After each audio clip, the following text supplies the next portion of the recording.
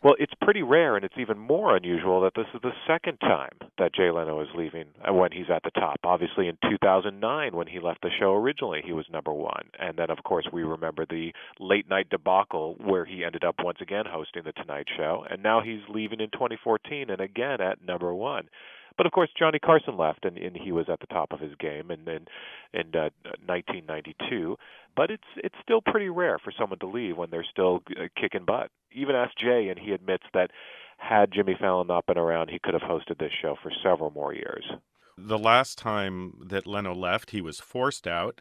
This time around, he says he's leaving voluntarily. Is that entirely true? Well, it's not entirely true that he's leaving voluntarily. Obviously, this was a situation that was presented to him, and he agreed to leave. So it wasn't his idea to leave. It was NBC's idea with Jimmy Fallon waiting in the wings. And obviously demographics are changing, and Jimmy's a younger guy, gets a younger audience. And NBC realized that they wanted to make that change. But they presented it to Jay, and Jay's saying that he's leaving of his own accord. Of course, he did say that also when he left in 2009, and it turns out not to have been true. So I think he's come to terms with this. I think he's made peace with the idea that he's leaving the Tonight Show. I'm sure it's tough. I think with Jay, he loves being out there every night and being in the public consciousness and riffing on the headlines, and he loves telling jokes, and he loves having an audience, and the Tonight Show has given him a huge audience, and that's tough. That's tough to give up, but I think he's kind of, it seems like he's made peace with that. Do you think we'll see him back on TV anytime soon? I think we'll see him back on TV. I don't know how soon, but in the next year or two, he'll decide what he wants to do.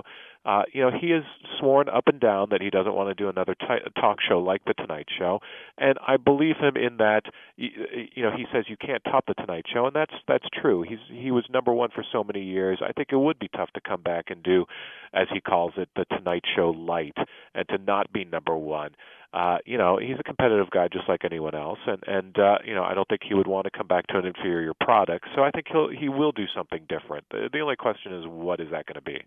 In the meantime, I'm sure he'll be out doing stand-up. Oh, the next day. His final show is next Thursday, and he's already got dates in Florida on Friday, Saturday, Sunday.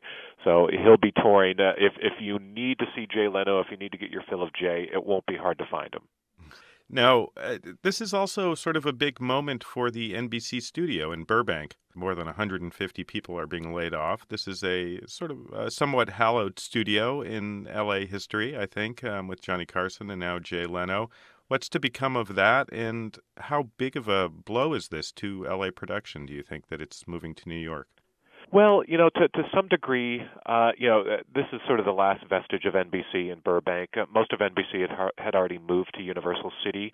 The only thing left in Burbank now is KNBC, but even KNBC is moving to Universal pretty soon. They're building a new studio for the TV station, and when that happens, all of NBC will be gone.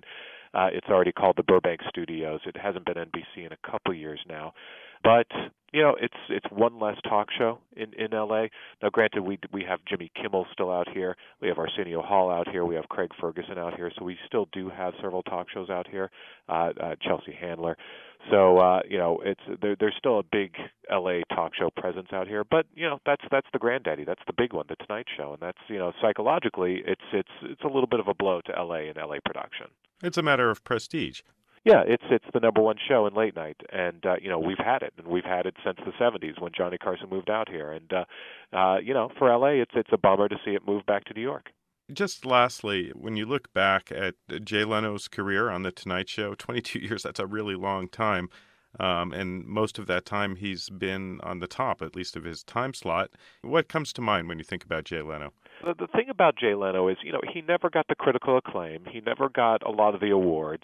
He was criticized for toning down his act and maybe going too mainstream. But you can't argue with success. And the fact that he was number one for most of his reign, for most of those 22 years, you have to give him credit for that. You have to bow down and say, he did what he set out to do, which was to keep The Tonight Show the most watched talk show in America.